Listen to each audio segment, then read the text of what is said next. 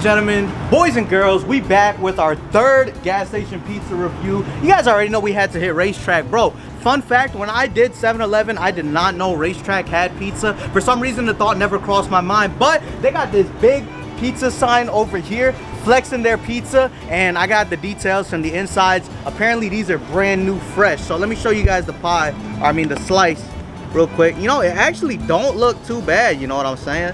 But these pizzas don't come too hot, so we can just go ahead, go for it. I don't have to distract you guys or nothing. We can just get her done. So guys, cheers.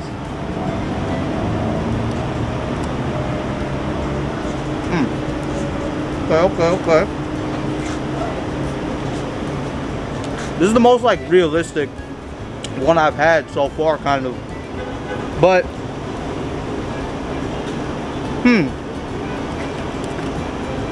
that's weird that it's weird that these gas station pizzas, they all taste similar, but they're all very different in their own aspects. So like with this pizza, it's not too doughy, but it's like very like flavorless, right? But you like actually taste the pepperoni, which is cool. Like the pepperoni like it actually hits on this specific pizza. But I remember with like the previous ones, the pepperoni wouldn't hit, but the sauce would. It's just weird. It's just weird. Let's go for the crust though. Do these videos make you hungry, guys? Comment down below, because I'm pretty sure they do. Same thing with the crust. It's just lacking that flavor, lacking that crisp that like I would really want in a gas station pizza. I'm gonna be honest, it's in the 5s. Cumberland is kind of beating them, I'm not gonna lie, but they were very nice in there. At the end of the day, I'm not gonna forget that, you know what I'm saying? But we gotta be fair with our reviews, man. We gotta be fair with our reviews. It's very lackluster. I'm gonna go ahead for another bite though before I give the official rating.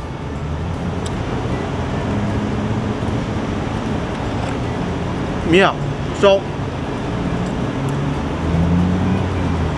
I don't know, like, you don't really taste the sauce, you don't really taste the cheese, but it's good. So I'm gonna give it a 5.3. I'm gonna give it a 5.3.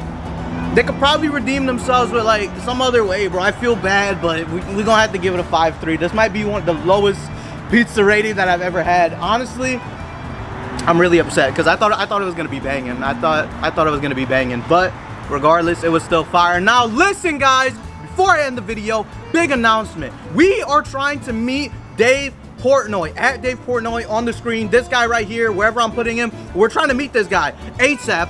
And it would just be a pleasure just to meet him and potentially get a pizza video done with him. But if you guys don't know, that guy, Dave Portnoy, is literally the president of pizza. He inspired me to create this series, and I did it in my own way, you know what I'm saying? I try to be original about it, but at the end of the day, Dave Portnoy is the king of pizza. So listen, guys, tag Dave Portnoy, share this video with Portnoy at the end. Like, I'm putting his ad on the screen.